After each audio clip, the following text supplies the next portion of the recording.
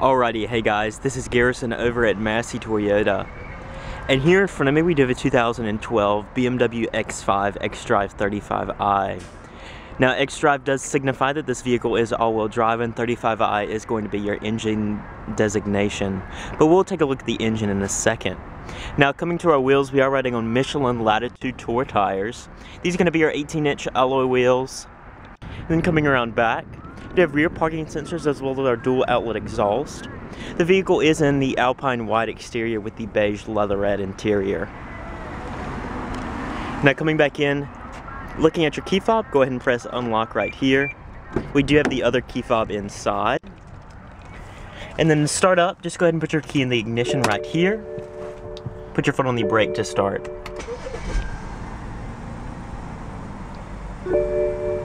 We'd have 61,041 miles on this vehicle. So let's go ahead and check out underneath the hood. Now coming underneath the hood, you have a 3-liter dual overhead cam inline 6-cylinder engine. It does have a twin power turbo attached to it. That's one turbo with 2 scrolls to produce 300 horsepower and 300 foot-pounds of torque to all 4 wheels through an all-wheel drive system and an 8-speed automatic. And you are running on required premium fuel. So let's go ahead and check out the interior. Now coming back in, as I said before, we do have that beige leatherette interior. It is going to be a fully powered driver's seat with your 4-way power lumbar and your 2-person memory right there. And then coming to your door panel, nice padded materials up top, padded stitched leatherette on your armrest, power windows as well as mirrors, some door storage down below, and your padding does follow through all the way down here. Go ahead and close up your door. Over here to the left of the steering wheel, we do have our automatic headlights, fog lights, and panel dim. And then coming to that steering wheel, it is a 3-spoke leather-wrapped wheel. We do have our audio controls, as well as our voice commands and Bluetooth. Over here on the left, we do have our blinkers, as well as driver information system for our little center screen right over there, as well as our cruise control. Then over on the right, we do have our variable automatic wipers. Now coming to your dashboard, it's all going to be a nice soft touch material up top. Coming to your audio system, this is going to be your base iDrive unit. We have AM, FM, USB, and auxiliary inputs on this vehicle, and it's all controlled through your iDrive controller right down here. Of course, we can't forget about CD as well. Now, all your vehicle settings, BMW Assist, and stuff like that can be controlled through this BMW iDrive controller as well, with shortcut buttons to your telephone, menu, CD, radio, options, and back, and it does rotate, click, and you can select by pressing down. We do have our power locks and hazards right here. Dual zone auto climate control with your fan speed, temperature, and your zones on each side. They are independently controlled. We also do have tri-stage heated seats for our front passengers. Now here's that CD slot. We have 6 presets in this vehicle, and if you do rest your hand on it, it will show you the previews so you can see what the actual preset is before selecting it, which is a really nice premium touch. We do have our volume as well as power button for our audio, parking sensors, traction control off, hill descent control, and our rear power trunk options as well. Some storage right here with a 12-volt power outlet, and then cup holders right there. Now coming here, this is going to be your 8-speed automatic. Hold down unlock and pull back for drive. We'd have a manual shift mode right over here with sport mode. Press once for neutral, unlock all the way up for reverse, and as you can see, your parking sensors will show up here. Mirrors do tilt down as well. Press P for park. Speaking of park, we do have our power parking brake and auto hold feature right there. And then opening up our clamshell glove box, we do have our auxiliary and USB as well as another 12-volt outlet.